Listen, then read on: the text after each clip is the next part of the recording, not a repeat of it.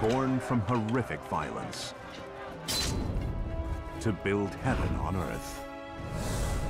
Larger than any European cathedral, surrounded by massive waterways. It survived invasions and modern wars.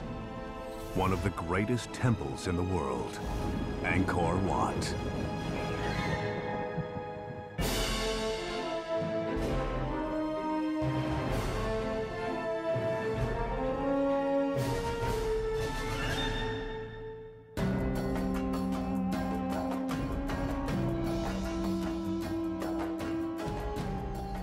Rising from the floodplain of the Mekong River in central Cambodia is one of the most spectacular temples in the world.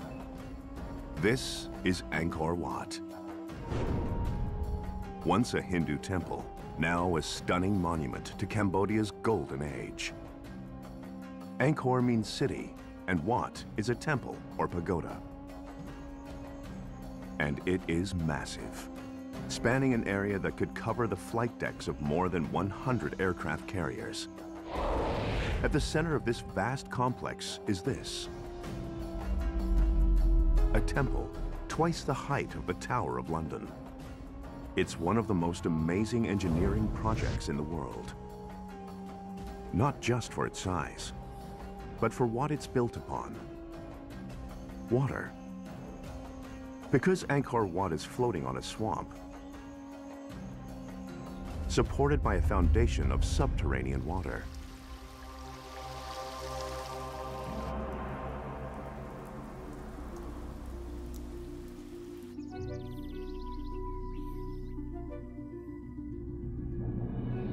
Mysterious and captivating, its enormous scale and beautiful carvings are the brainchild of an autocratic king. His name is Suryavarman II, Shield of the Sun. Suryavarman is in his prime. Archaeologist Charles Hyam believes that Suryavarman was more than just a man. He's a muscular, powerful military leader, but he's also a demigod. Everyone around him is on their knees. Yet, despite his supreme power, what motivates him to build Angkor Wat might be his own insecurity. And the reason for this insecurity may lie in the way Suryavarman seized his kingdom. Cambodia, 1113 CE. This is the heart of a vast empire ruled by a people known as the Khmer, which includes modern-day Cambodia and extends into Laos. Suryavarman is not yet king of this empire. He is only 14 years old, and his uncle holds the throne. Not even the heir apparent, the ambitious teenager believes he is destined to be king. According to legend, the young man ambushes his uncle, traveling through his domain.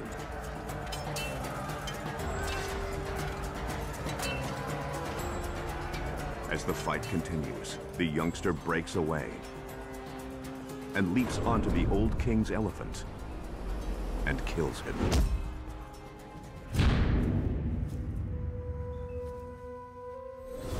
Victorious, the 14-year-old gains a fitting new name: Suryavarman II, Shield of the Sun. Having seized the throne, Suryavarman immediately sets out to consolidate his hold on the empire. It was a true, gigantic and sophisticated empire. Stone conservator Simon Warwick is fascinated by Suryavarman's legacy. Perhaps on a level of the Roman Empire, though it hasn't been studied as much, but it was gigantic.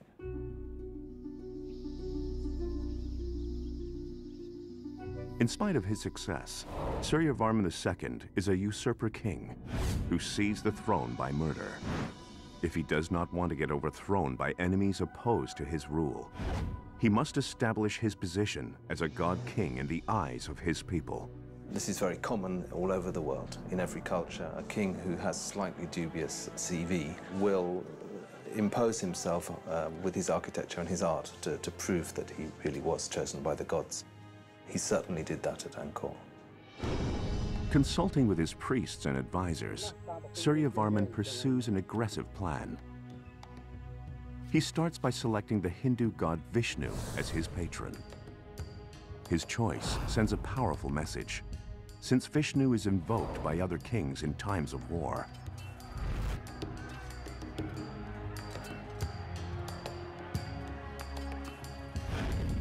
To honor his divine protector, Suryavarman will construct an elaborate religious complex.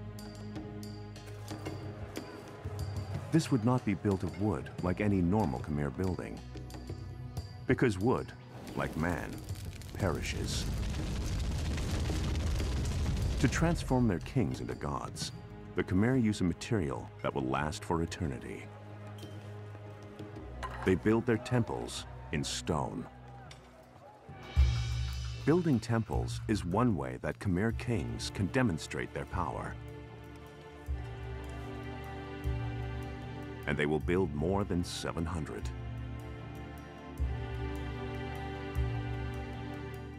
But Suryavarman wants his masterpiece to surpass them all.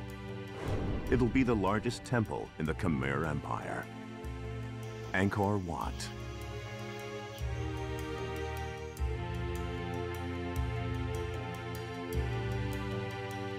As befits his ambition, Suryavarman's plan is godlike in scale.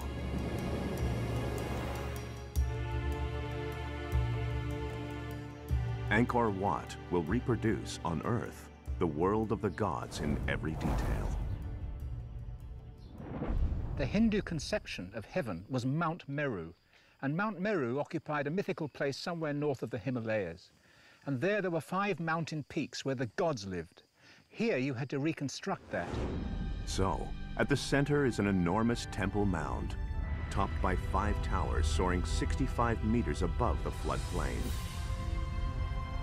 This is known as the Temple Mountain. The Temple Mountain was clearly a place of worship, but it may also have had another, equally sacred purpose.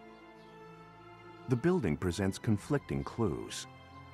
It is dedicated to the Hindu god Vishnu, yet it features Suryavarman II's posthumous name, Parama Vishnu Loka.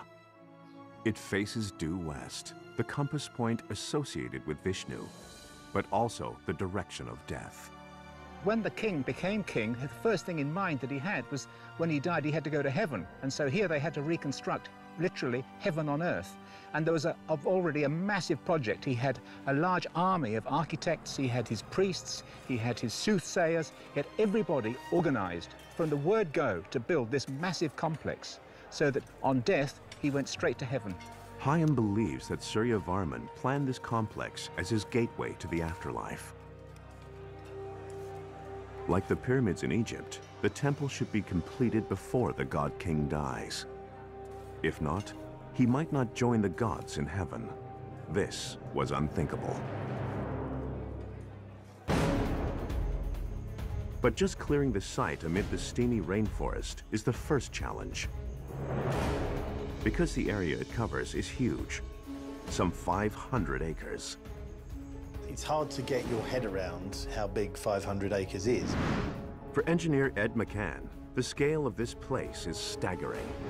500 acres is about the size of 250, 300 football pitches. It's not just the size of the site that is daunting. The construction hurdles are equally formidable. And this will be covered with trees that are from this sort of size to, meters in diameter of hard tropical wood. They've got a few machetes and maybe an axe or two, and they've got to chop their way through this in the middle of steaming heat and bugs and beasties everywhere, and this would have been a mammoth task, an absolutely mammoth task to clear this area. Like most of Cambodia, Angkor sits on a flat, waterlogged plain. But it is the capital of the Khmer Empire, and to boost his prestige, Suryavarman needs to build here.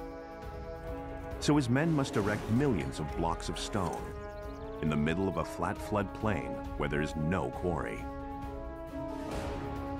And he must do it in a monsoon-plagued swampland, which will somehow support his megastructure for nearly 1,000 years.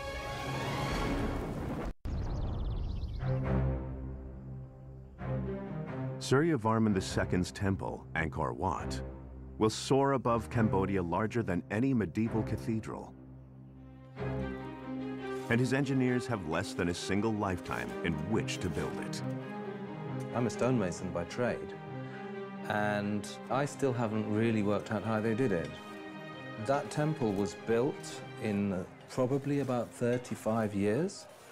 Now, the only cathedral in England, for instance, that was built in such a short time is Salisbury. Most cathedrals took up to 200, 300 years, and they're considerably smaller than Angkor Wat. Because the temple is sacred, it has to be built on pure soil. This meant that the dirt was to be excavated down several meters. It is backfilled with thick layers of sand and topped with stones. A final layer of sand is added to level the surface. But all this will be for naught unless they can secure the favor of the gods who will reside in the temple. So, before they start building, they select an auspicious day in the calendar. Priests call out to the gods for their blessings.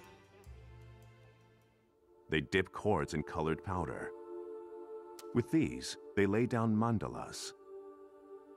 The mandala patterns represent heaven, symbolically binding the gods to the site and ensuring their blessings on the temple. At the core of the temple are these offerings. The white sapphire represents the moon, while the gold leaf signifies the sun. The two elements are buried. Over this location, Suryavarman's engineers will build a shaft leading through the burial chamber to the sacred central chamber above. And the temple mountain is built around this shaft. Created from terraces stacked on top of one another, like three giant sandboxes, the temple mountain is a massive project. With the second and third levels twice as high as the first. On the very top are 5 peaks, which represent sacred Mount Meru and its companion mountains. The structure will weigh thousands of tons. Suryavarman plans to build this complex in the heart of the city of Angkor. Life here is dominated by the monsoon cycle. The rainfall in this area is highly seasonal. Researcher Damien Evans contends that Cambodia's extreme climate shaped the way that Angkor was built. For 6 months of the year, you have an abundance of water, too much water essentially. And for the other 6 months of the year, during the dry season, you don't really have enough water. Also, rainfall varies quite sharply from year to year. In simple terms, with 88% of the rain falling during the monsoon season, the Khmer must stabilize, store, and disperse water for use during the dry season. But the solution is anything but simple. In the 9th century, Khmer engineers began to create an extensive hydraulic system. By the 12th century, hundreds of interconnected canals, dikes, and reservoirs operate over 1,500 square kilometers. The network is like Venice on steroids. It supports an enormous city, covering an area as great as the city of Los Angeles and sustaining nearly 1 million people. It was by far the largest city in the world until the Industrial Revolution. It's a virtual megalopolis. Architectural conservationist John Stubbs believes that Angkor is more than just a gigantic city. It's a city of cities, with Angkor Wat, the temple, being the centerpiece, like the Vatican is to Rome. Even if they could build a solid foundation into the waterlogged soils, the monsoon cycle, which alternately causes floods and droughts above ground, wreaks havoc on anything constructed here. Underground, the spaces between the soil particles are filled with water as the water table surges up with the monsoon rains. This would uproot foundations and walls. During the drought, the water table drops again, drying the soil and causing it to lose its elasticity and sucking the walls and foundations downwards. This dramatic ebb and flow could rip apart even the strongest buildings. It will take a stroke of engineering brilliance to conquer the forces of nature.